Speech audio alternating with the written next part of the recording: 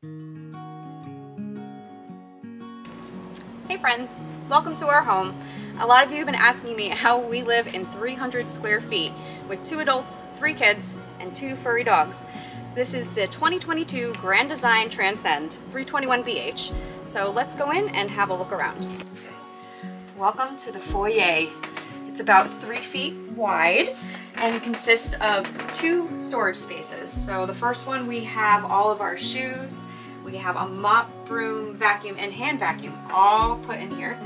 And then over here, so we have 3 hooks for our 3 children, and right now we have rain jackets on here and sweatshirts, which work really well for us. And then later on, as the season changes and it gets cooler, we'll probably put our heavier coats out.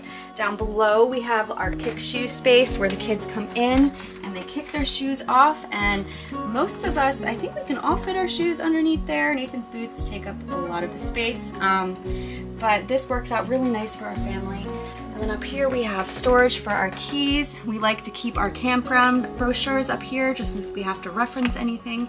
And then this space behind the TV is actually awesome. It's about 3 to 4 feet in depth. And on the outside we keep our dog food because this is something that we access every single day. But behind this we actually have 2 bins. Once we step out of the foyer, we enter the living space. And this is our living room. This is where we spend the majority of our time if it's not nice outside. So we have our sofa, which fits 2 adults comfortably, 3 kids comfortably, and then 1 adult and 3 kids semi-comfortably. The thing I love about the sofa is that it opens up into a bed. I don't know if they advertise it as a full or a twin. I would say it's probably like a twin half. I don't know if 2 adults could be comfortable on it, but what we're using this space for is actually all of our winter storage. So we have 3 bins underneath with all of our fall and winter clothes, which we will swap out hopefully in the next couple months. Or not. Or not. If we'll be in North Carolina, then we might be hanging on to our summer gear a little bit longer. So over here we have our book station. We are not going for Pinterest worthy, we are going for functional. So we have our Berkey on top of our homeschool books, our library books, kids games, and of course Brielle's books. Can you tell that we love books in this family? So let's go over to the dining area. I went really far. This is where we eat the majority of our meals. We really like to eat outside if we can. But on days where it's rainy or it's just not good weather, we can fit 4 people really comfortably in our dinette. And then we picked up this nifty little stool here from Walmart to put that 5th person on, which is usually one of the kids. They kind of fight over it. These seats are really great. They have storage underneath. So if we open this up, we have all of our art supplies underneath here. So this is like a mini office. Underneath this one, and then underneath this one we have more kids' toys, and by toys I mean arts and crafts. That's all my kids want to do, so we have all of our art kits underneath here, but you certainly could use this space for extra clothes storage, extra food storage. It is as deep all the way into the wall and as wide as you can kind of see each booth. Now the really nice thing about this side of the house is that it's on a slide. So from here all the way over to kind of where our art is hanging up over there is a slide that will come out. When we are traveling, we slide it in and that'll come all the way up to about here. So it just gives an extra 3 to 4 feet of space. It also gives us this great play area for the kids. This is where they are most of the time when they're in here. Toys are dumped here. It's nice and cozy. So let's go over to the other side of the RV. The TV room, the TV room, the TV area. So we don't watch too much TV, but when we do, this is what we watch it on, which is probably why we don't watch too much TV. It is nice, this does come out on a swivel, so the kids can watch it from the bunk room if they wanted to. But this is a nice, really deep cubby where we keep books, we keep our adult board games, we keep some Nintendo controllers, and then this is our pantry. I was really kind of concerned about this space when we were looking at this RV to purchase, but we're actually doing great with it. I probably could fit a lot more if I didn't do my labeled boxes and bins. This is just kind of how I organized my house when we were in a sticks and bricks home. But it's working for us. You just kind of have to know what you have and what you need. And Nathan installed a nice little light in here, so you can kind of see. It looks kind of cluttery, but it works for us. We can keep all of our food in here. Follow me to the kitchen.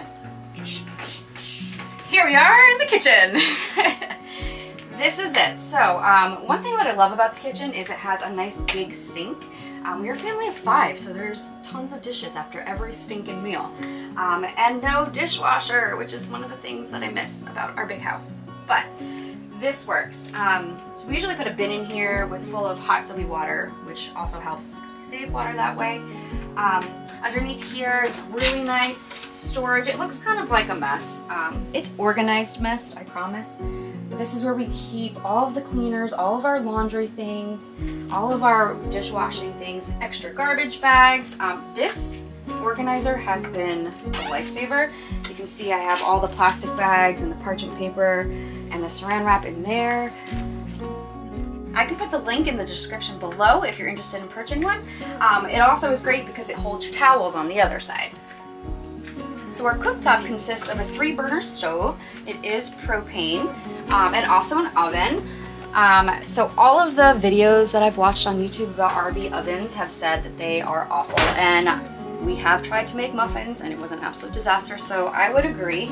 I don't use the oven. I actually use my Instapot for most of my cooking, and I also use my lovely husband who has Blackstone outside, and I make him cook the majority of the meal on the Blackstone, which is great for me. We have a microwave that I'm actually just using for storage, Rice Krispie treats and a roll of paper towels. We don't use the microwave too often. Really nice storage space underneath where we have all of our pots and pans. Again, I'm just trying to have a minimalistic view of the things that I was packing in our RV. So we have 2 cast iron pans and then 2 stainless steel pots, and that's what we've been using. That's what we've really been needing. Okay, that brings us to the fridge. I don't even want to show you the inside of the fridge. The fridge is not that big, but again, it's functional. We can keep about a week's worth of groceries in here, which was kind of hard for me because I am the person who buys groceries for like month-to-month basis rather than week-to-week, so we've been spending a lot more time and money at the grocery store. We are still working on that. And then the freezer up here, kind of small. I do wish there was another shelf up here. That would have been great. Storage over here, I actually really like this storage. It's really deep. I'm able to fit all of our plates, our bowls, our cups, all of the Pyrex storageware, and then a little Lazy Susan thing that I have all my spices on. I'm still doing my best to cook from scratch here. They say you can homestead wherever, so I am giving homesteading in an RV a try. We'll see how it goes. And then over here, if you don't know Nathan and I, we are addicted to coffee. So this cabinet, it's really embarrassing, but it's devoted to coffee and tea. The secret to keeping everything you need in an RV is just organization. So then we have one other storage space in this kitchen, which you might not recognize unless you have looked at this floor plan or had this RV in the past, is the secret component here. We put our chapel sign over it. In there we have alcoholic drinks, we have medicine, we have vitamins, all those things that we just don't want the kids getting their little hands on. And also things that they don't even need to know exist. So, put that on top there, and it's like it never exists. Okay, next we have the bathroom. One of the reasons why Nathan and I really liked this model was because the bathroom was between the master and the living area. It just gave the master a little bit more privacy, and we didn't feel like we were that close to our kids. So we were on opposite sides of the RV. We have these nice big pocket doors. Ta-da! Which allow privacy, but I try to keep them open because I feel like it allows a lot more light and it makes the place feel a little bit more roomy. So come on in the bathroom here. Okay, so we have our sink, medicine cabinet, under sink storage. And then some open shelves, which I've just kind of crammed stuff in. I like to use the containers because I feel like when we move, it's just going to be a massive earthquake in here, and I don't want to be picking up a whole bunch of clutter at the end. This is our shower. We currently are not using our shower because our campground has a really nice showering facility, so we've just been using it for storage. We've turned it into a dog station. Our old dog Sophie is disgusting when she drinks water, and the water just kind of comes down her lips and just goes all over the place. So putting her water bowl in the shower basin kind of solved that problem for us. So this is our linen closet. It was actually one of the more confusing places to kind of figure out what we were doing with, because it's only about 4 or 5 inches wide. However, it is as deep as the entire shower. So welcome to the master bedroom. Come on in. All right, not a lot of space, but a really bright space. I love this place. So we have a queen size bed. We both have our own his and hers closets. And then we have really nice overhead storage, which I found these great containers at, I think it was Family Dollar. The closet space is not very big, guys. I have about 30 hangers in here maybe, kind of all squished together. And then I have the clothes kind of positioned back up against the wall. There's enough space for pants and shorts on top. Nathan installed these really nice wire shelves, which gave us a little bit more space. We utilize a lot of cube boxes, so I have sweatshirts and sweatpants in the back. I have kind of office supplies in the front. You probably can't see it. There's like binders and stuff for homeschool and documents on the right, and then purses. So it's got everything that I need in just a tiny little bit of space. And then everyone also gets a drawer on either side that comes out really, really deep, where we keep more intimate things. So we had to get creative with some of our storage. So we have extra shoe storage, which I've attached to the side of the bed. One of the things that we love about this model was it gave underbed storage, which looks kind of like a mess, but we have more homeschool books, we have winter blankets, our jumbo Sam's Club pack of diapers, hiking backpacks, suitcases, things that we would need that are just too big to fit anywhere else. So that's that. All right, so let's talk about one of my favorite places in this RV, and the reason why we actually chose this specific model was because it had a bunk house. We really wanted a door to separate the kids' living space from the main living space. So come on in. Now the 321BH sleeps 4 children in the 4 bunks. So we have Natalie, we have Amelia, and we even have our 2-year-old Brielle in this little bunk here. Nathan was able to make railings for our kids so they wouldn't fall out. Natalie, being 10, didn't think that she needed railings, so she doesn't have any. But the bunks are actually pretty spacious. We have privacy curtains for each of the girls just so they can feel like they have their own space. We have so many stuffed animals in here. And we added some twinkle lights just to make it feel a little bit more fun and homey. Down here we have our spare bunk because we only have 3 children. So we've just used this as an extra play area, a quiet reading area, and then we're actually able to fit one of these plastic storage bins in here just for extra storage for toys and books for the girls. So storage was a little tricky in the bunkhouse. We gave each girl 2 drawers, and again, folding and organization was key to getting everything they needed in these drawers. And then Brielle, Brielle was given these 2 little tiny drawers here.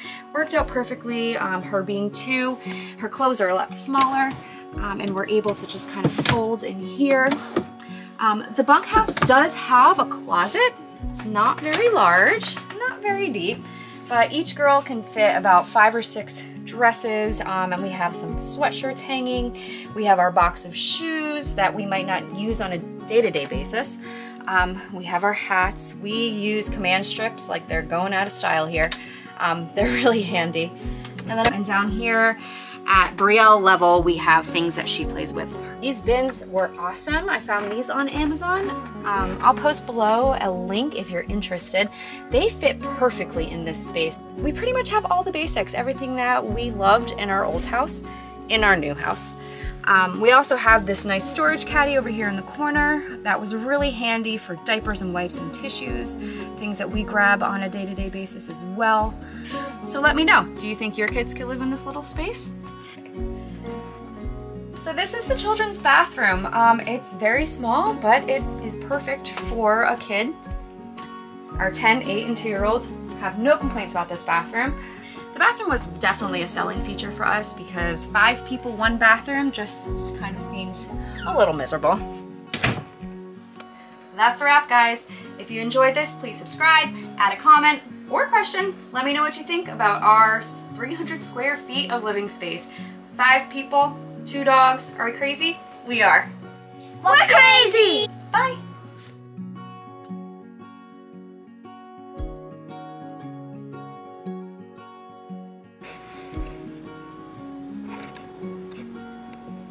Hey friends, welcome to our home. I can't do this anymore. Welcome to our home! We're crazy, we live in 300 square feet with 5 people and 2 dogs. This is the 2022.